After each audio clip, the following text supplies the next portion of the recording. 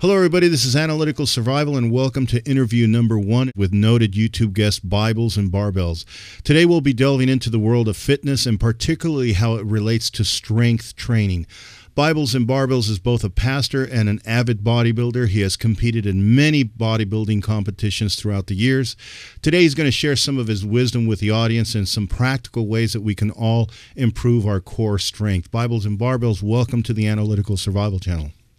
Thank you for having me. It's a pleasure, and I'm really honored to be part of this interview and watch your channel. I think you're one of the best on YouTube, and looking forward to making some videos with you. Thank you again. Oh, awesome, brother. Respect right back at you, brother. Let's jump right on in. Let me start off with a very broad question here, and I want to ask you directly, what can strength training do for a prepper? And I know that may seem like a simple question, but I'd like you as an authority who's been doing this for a long, long time to really break this down for the audience. Tell us in your own extensive experience, what's the total picture behind strength training? Okay. Strength training is going to enable a prepper basically to better prepare to handle a grid down scenario type environment. As we know, in a grid down scenario, there's lots of stresses that are going to be placed on the body, both physically and mentally, and the strength training aspect of it will really be a big part of this. You need to know that our bodies are amazing machines, and when we give them what they need to operate, examples like good food, proper supplementation, resistance training, like we're going to talk a little bit about tonight, they will perform better. You know, preppers are faced with enormous amounts of stress, i.e. physical labor. Strength training will help condition the body and make it a prepper able to operate better in a grid down type of environment. You know, the total picture behind strength training is fairly simple. Through resistance training, when we stimulate our muscles with weights or some other form, the muscles are placed under stress, and because of those stresses, the weights and the repetitions that we do, the body is able to respond by growing, coming back bigger and stronger. This is going to help the prepper in every area of their life, you know, their work life, their leisure activities. Being physically fit, you'll have a better outlook on life, more confidence, ability to compete if that's something you desire, or just be able to face the everyday pressures of life with a better attitude. You know, when a person feels and looks good, their whole outlook on life changes for the better. Awesome. Well put. Well put. I also know that diet and the foods we eat, diet plays a very important role in strength training. A couple of things here. How much protein should a strength trainer ideally consume? Should that protein be in supplement form or through natural foods? So that's the first part of the question. The second part is, while we're on the subject of supplements, what kinds of specific supplements other than protein can be helpful for building strength? Great question. Just note that you know, not being a medical professional, a lot of this is based on my personal experiences, but diet plays a key role. In fact, diet's at least 70% of the strength training battle. You know, the old adage, "You are truly what you eat," is really accurate. And the old, if you remember the old computer jargon, garbage in, garbage out. If you put garbage into your body, i.e. eating bad foods and not take care of it, you get garbage out, you get bad results. As far as protein goes, it's a pretty complex question, and you ask people, you'll get many different responses. Basically, proteins are amino acids, they're building blocks of muscle, and therefore it's important to get proper amounts, but not to go overboard with too much protein because it's too much of a shock on the system and have a negative effect on our bodies. There are many food sources, you know, i.e. lean meats, fish, chicken, turkey, and then there's also supplements like many people know about whey protein or weight gain protein, egg-based protein, and milk-based proteins. What I do when I train, the first thing I would tell somebody that's embarking on this, on eating right and their diet, is to write down what you're eating and what you're drinking. What I do when I train is I keep a food log. I write down basically everything I eat and drink during the course of any given day. And that way I'm better able to see how my body's responding to my diet. When I was training for my bodybuilding and powerlifting competitions, I would generally try to get 1 gram of protein per pound of body weight on the days that I trained.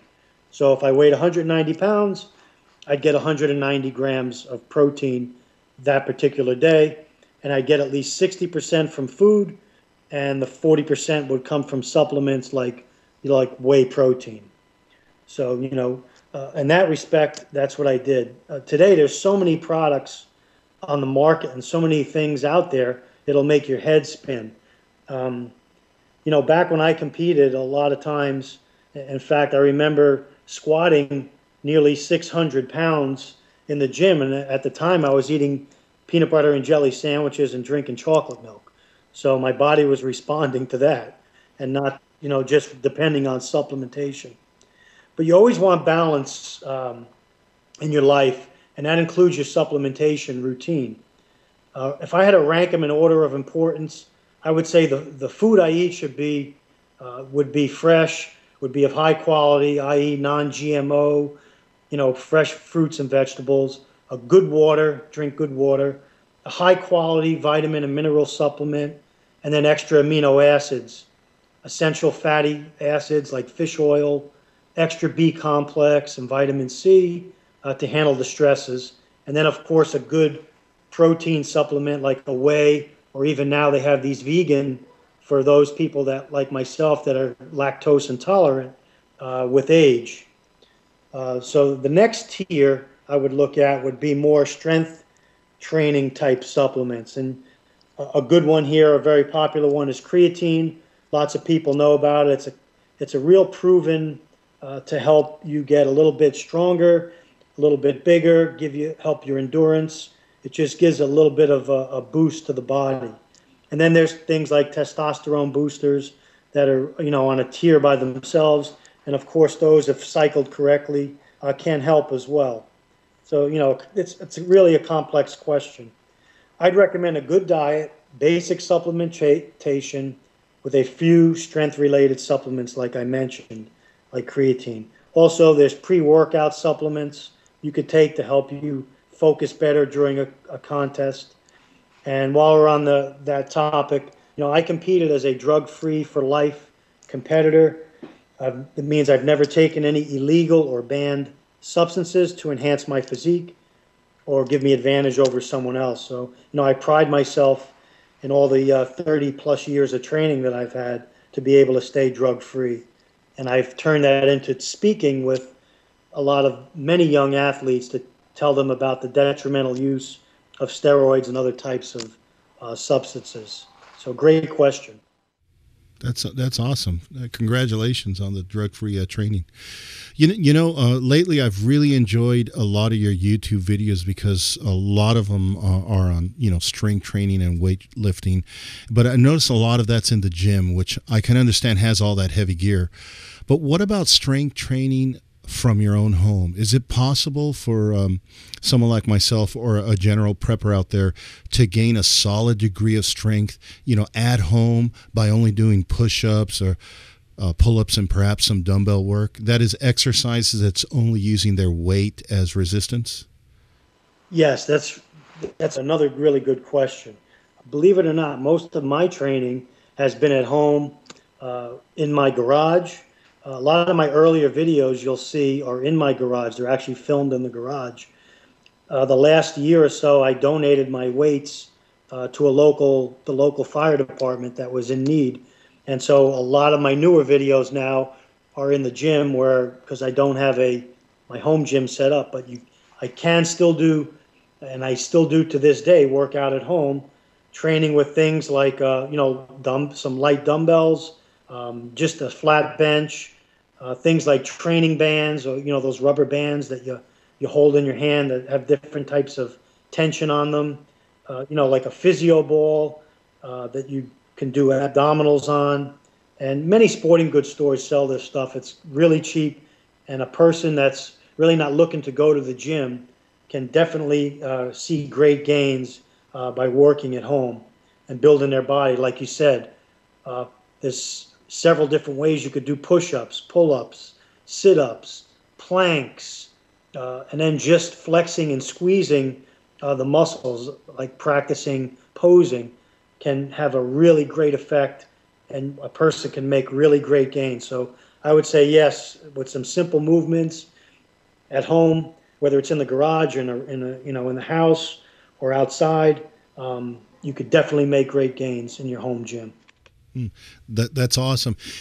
I also wanted to sort of piggyback on that, and I want to talk about age, because when I look at the demographics of my channel, I know that a lot of my listeners are middle-aged, and that is between 45 and 55, as I am as well. So what sort of tips do you have for us for this age group, and what kind of realistic results can we expect at our age? Well, I'm in that age group as well. Amen. One of the things I would recommend that people do, not only this age but at any age, is get first see their doctor, get clearance to train. Especially in the age group you're mentioning here, of which again I'm a part of, and same thing with going along with starting a new diet or changing your eating habits abruptly, or even taking supplements. Get medical clearance and talk to your doctor. It's real important. Keep them in on the loop. Once that's taken care of, a person in this age group should start out very light. You don't need to start out heavy. Basic exercises, basic movements, not trying to lift too heavy, and a gradual progression and a well-organized approach is the best way to approach this. Again, the training log for your diet and also for what you're doing physically will help a great deal to keep you on track, and to help you later on when you go back and look at your progress. I've developed one I could send out and make available to people. That's no problem. Also, I think it's important to, listen to your body. People in this age group know their bodies fairly well, and they'll be able to listen to their bodies and know when your body's going to tell you when it's hurting, or when it needs to rest, or even when you could even push it farther and harder.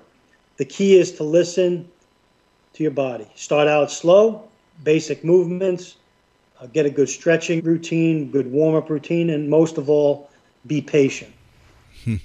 Good advice. Patience, definitely a virtue. This next question sort of goes hand in hand with the last, which is, what sort of advice do you have for, say, a 45-year-old who's just starting out, but who also wants to stick with it? So persistence here. How do they take their strength training to the next level, but they also don't want to quit after only a few months? Now, I know you've done a lot of competitions and tournaments, and maybe you yourself felt like slacking off plenty of times along the way. So in your experienced opinion, again, what kind of tips do you have for sticking with a strength training program and breaking through any temptations to quit? If I was a person at this age group, I would tell myself this.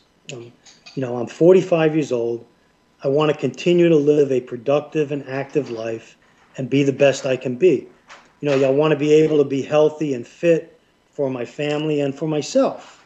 And a good, sensible, sound strength training program, along with a good diet and a healthy lifestyle, getting enough sleep, being drug-free, drinking moderately, etc., should be that person's goal.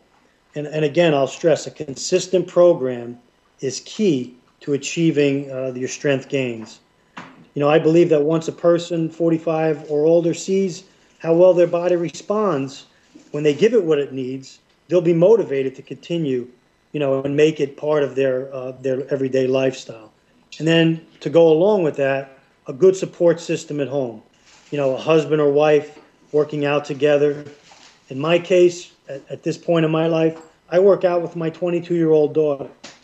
I'm motivated to help her and watch her reach her fitness goals. So again, a good partner or friend to train with can be a big factor in motivating someone to stick with a program. we can call it like an accountability partner. Yeah, partners definitely do help. We're coming up to the end of this segment, so are there any last words of advice for the audience, for preppers who are thinking of hitting those weights? Yeah, I would give this advice. I would say today's the day. Yesterday's past and tomorrow is not guaranteed. You need to start taking care of yourself today. And again, a good, sensible resistance and strength training program is a proven way to stay strong and healthy. I always look back to my ministry verse on my channel, Bibles and Barbells. I have a slogan or a verse from the book of Isaiah, chapter 40, verse 29, where it says, "He gives strength to the weary and increases the power of the weak." And I believe that today, more than ever, people should be involved in some type of strength training program. It'll help us face the obstacles that come our way, give us a better outlook on life, and along with a good accountability partner, a good structure, and a good trainer, if necessary, to help a person get started.